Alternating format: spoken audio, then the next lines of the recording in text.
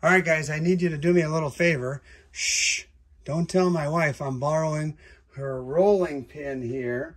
And if her next batch of tortillas come out a little sandy, you'll be in on the secret and know why.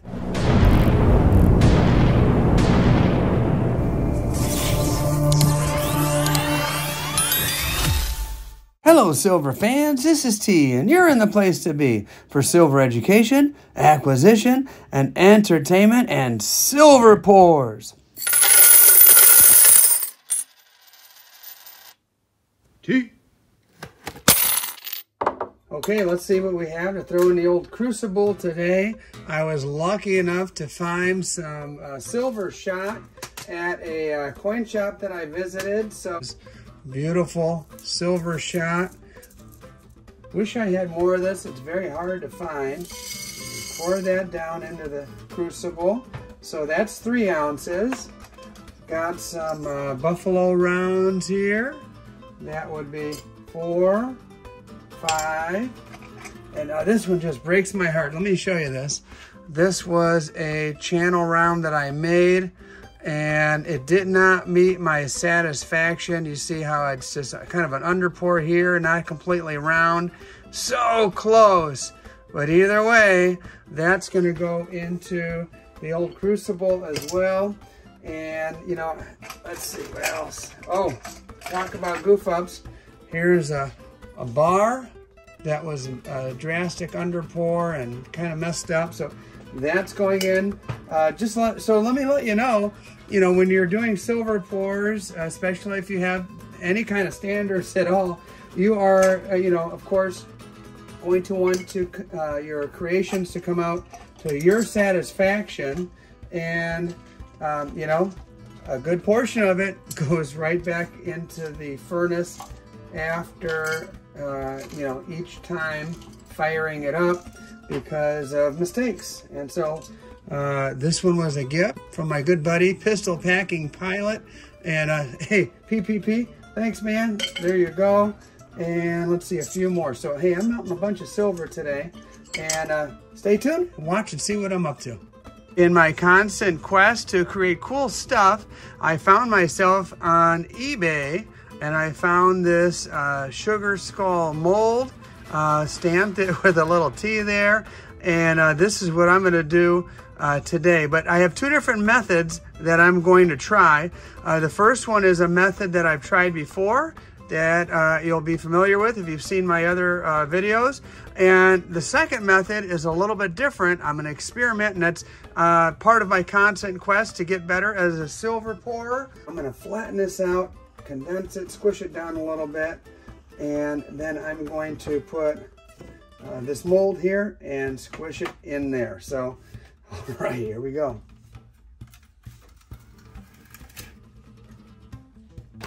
Right, now, before I do this, I'm going to use a little bit of baby powder. And, oh gosh, I haven't used baby powder in a long time. My kids are, my kids are grown. There we go.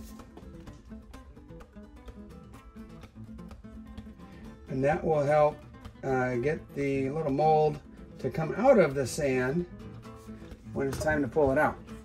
Smooth it out a little bit. Remember that smell?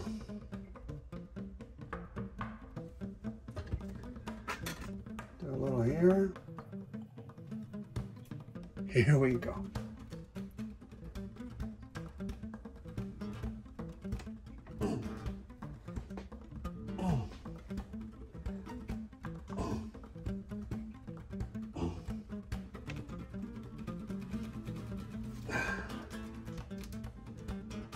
All right. Here's a little trick. This stamp came with a little screw. Put it in the back to lift it straight out. Looks pretty good, actually. All right, there is number 1. I'm going to try that one in just a moment, as soon as that silver heats up. And in the meantime, I'm going to try a second method. So instead of stamping the sugar skull mold down into the sand, this time I'm going to take it, I'm going to powder it up just the way I want it, And then I'm gonna put the sand on top, basically burying the sugar skull mold in the sand. I've seen it done both ways. I'm very curious as to which method produces better results. So the other kind of difference with this is I am also, you know what, I'm gonna take a little bit before I even squish it down too much. I'm gonna take some of this sand in here. I'm gonna run it through this strainer right here. And so that way I get the best details. Another little trick that I've learned. And you may hear part of my security force in the background. My dog's barking at something. Maybe another Amazon delivery because I'm constantly getting stuff as my knowledge of silver pouring improves, and the more I learn, the more I realize I need to buy more stuff. But as you can see, the sand is coming out in a way that it's nice and fine with no little, you know, pebbles or little chunks in it. I'm going to press this nice fine sand around my sugar skull. There we go. Then I'm going to put this here, and I'm going to put more on top, squishing it down even more. Back to the old rolling pin method. And I've used the hammer method before, but my elbow's kind of beat up right now. And many of the folks I watch on YouTube as I'm attempting to learn about silver pouring seem to swear by this method and prefer it over the hammer method. We'll see what works best for me.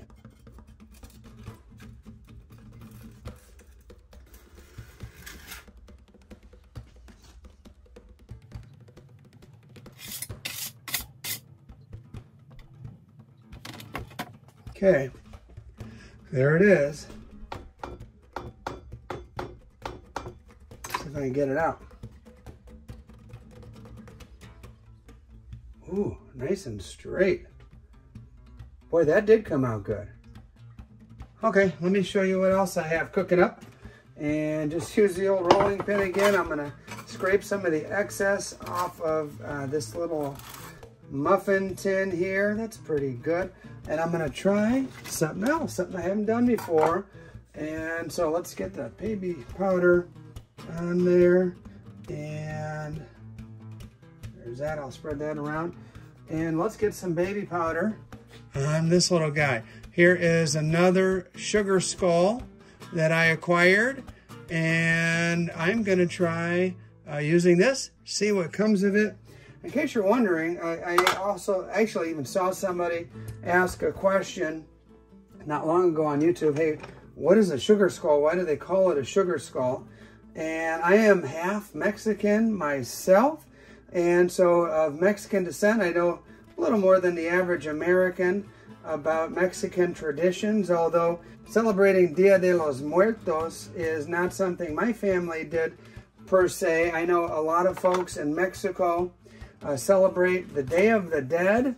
It's November 1st. It's always the day after Halloween. A part of that celebration is paying homage to the deceased and in remembrance and showing love. And part of that was, in the old tradition, was little candies made of sugar in the shape of a skull, and for the dead, literally like on their tomb. So some of you saw the Disney movie, I think it's called Coco. There's a big part of that movie that revolves around the Day of the Dead. So I'm gonna stop talking. I'm gonna try to carefully squish this in and see what kind of imprint I can make.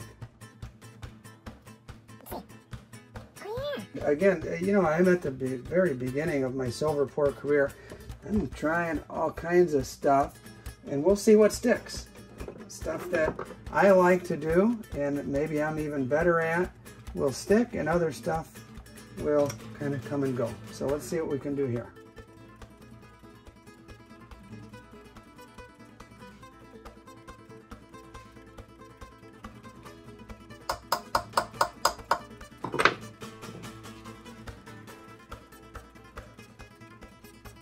I kind of like the second one better, but we'll see.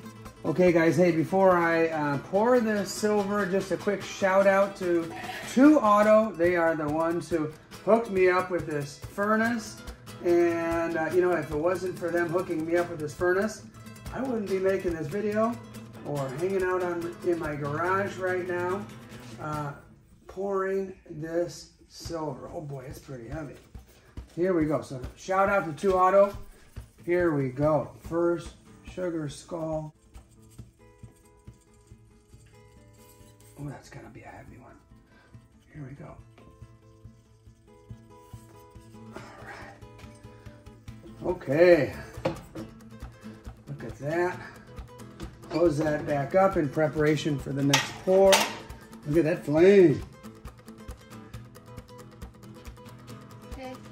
Special shout out to my daughter who's here with the second camera. Oh, that's gonna be a heavy one.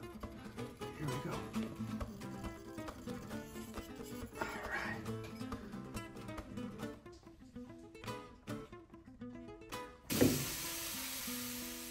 Right on the ice. You see that? Oh, yeah, buddy. Oh man, already it looks pretty darn cool. Oh, this one's heavy. Oh man, and it looks cool too. Wait till I clean this up. Whoa, this is awesome. Hey, this is a fun hobby, I'll tell you that. If you've ever considered silver pouring, hey, go for it, man. I did, thanks to ToAuto, and I'm having fun out here. Now, one of these pours molds I like better than the other. So I'm gonna pour that one first, just to ensure I have enough silver. And that's the one on the left. And there's not a whole lot of silver left.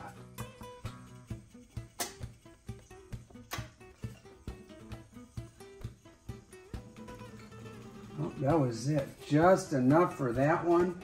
And that's all good with me. There we go. Look at that. Molten silver. And you know, you never know what you're gonna get. Look at that little spill over there. And hey, that'll all go back in the furnace eventually. But there she goes. I'm just so curious as to what it's actually gonna wind up looking like. And it's, you know, it's an art form. You never know. Is it gonna come out perfect? Is it gonna come out distorted and can I live with it? Or is it gonna be the best pour ever? Let's try to make this the best scoop ever. There we go. Into the tin. And hey, let's see what we got. Are you ready?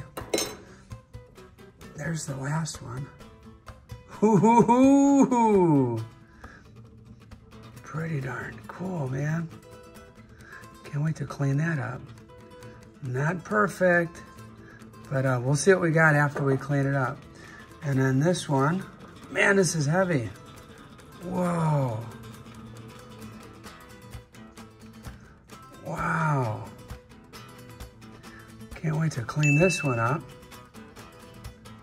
I'll have to look back at the video footage to see which one was which.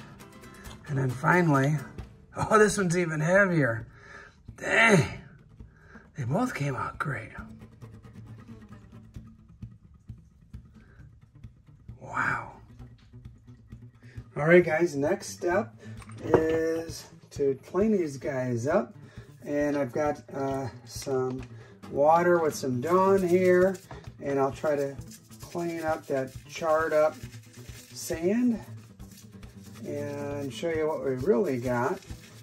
Some of you have asked me about the possibility of purchasing my pieces, and I have a piece up on eBay. It's one of my channel rounds, and I just had a nice conversation with my good buddy Patriotic Stacker, and he started giving me the 411 on how to do a live video stream. I've never done one. I've never ever done a live video stream that I produce. I've been on other people's, but he gave me some tips, and I'm going to investigate that, and perhaps we'll have a live auction and include some of these pieces. Next step, and this isn't something that everybody does, but I use a rock tumbler to give that beautiful, shiny, polished look. And that's my next step. Let me show you where it's at right now. It looks pretty crazy, huh? Yeah, a little imperfection there. I actually think I can live with that. And let's see. We toss this guy in here. It already has some water and some of this stuff called Shinebright. I kind of copied the idea from Silver Dragons, who was one of the folks that inspired me to start pouring in the first place. Now let's check these other pieces. I'm gonna let you be the judge here. The one on my right is the thinner pour of the two, and it's pretty significant actually. The one on the right was the one where I squished down in my hand, or with my hand. The one on the left was the one that I placed on the cookie sheet and poured the sand around it. I don't know, man, they both look really cool. I don't know if there's a significant difference in either one. I don't know, what would you guys say? Left or right? Which one came out better? And we're not done yet. We've got some little touch-up to do. Got some little sharp stuff to get off of there, a little filing to do. And then, of course, we'll clean these guys up in there in a moment. Well, before I tone this and stamp it up and all that kind of good stuff, I'm really curious as to how much it weighs. I'm gonna guess 4 ounces. So I have it on ounces Troy. Whoa, 5 ouncer, 5.2. Oh yeah, right in the middle, look at that. Bam. I'm gonna show you a little trick here. And I don't think I've shown before. In order to get straight lines, at least attempt to get straight lines, I'm gonna use a marker to figure out where I'm gonna put my stamps nice and straight. There, I'll put 5.2.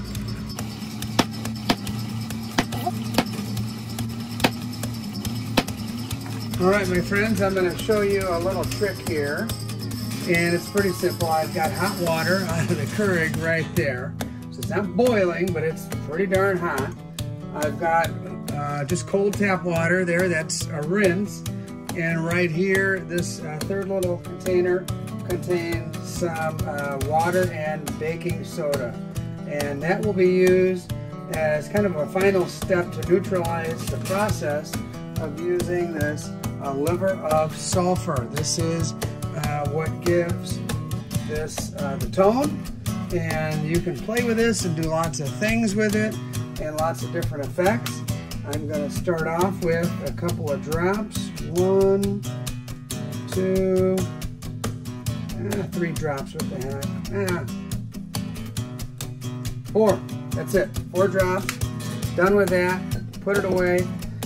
And so what I'm gonna do is a special toning effect, colorizing effect that I've seen on channels where I was watching jewelry making. Oh, it's perfect, you know, maybe not, but let's continue as we go along. Next color after that to develop will be aqua. This is about as far as I want to go. You can see there's some crazy color in there. I do want to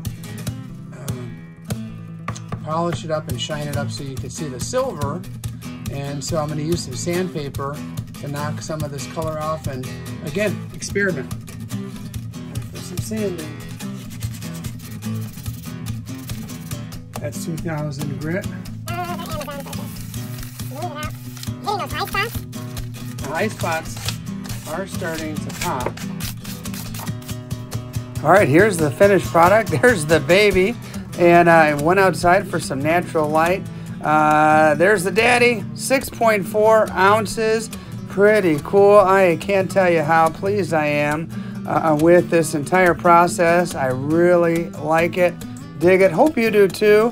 And here's the mama with a little bit of toning, kind of just a subtle hint. It looks almost like a rose color with some little glimmers of other colors, you know, when you see it in certain light.